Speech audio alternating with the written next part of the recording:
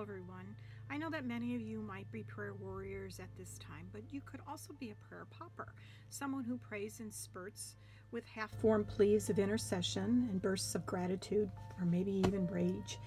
And what you're going to need is a piece of paper and some colored pencils. You don't have to have them, or markers.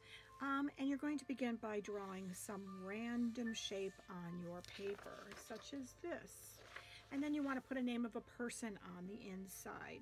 So I'm going to put the name of my husband in the middle because I want to pray for him today. And then each line that you draw, each dot, each little squiggle can become another moment of time spent in prayer for that person.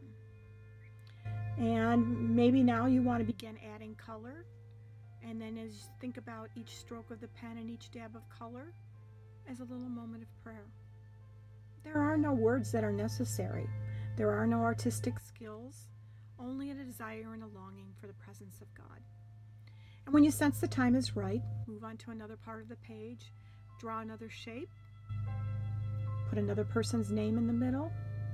You can spend 15 to 30 minutes in this process, half spent drawing and the other half carrying out the visual memories or actual images of that person. Anyway, when you're done, it might look something like this. So, get a piece of paper, get a pencil, some colored pencils, crayons, and have fun. See you next time.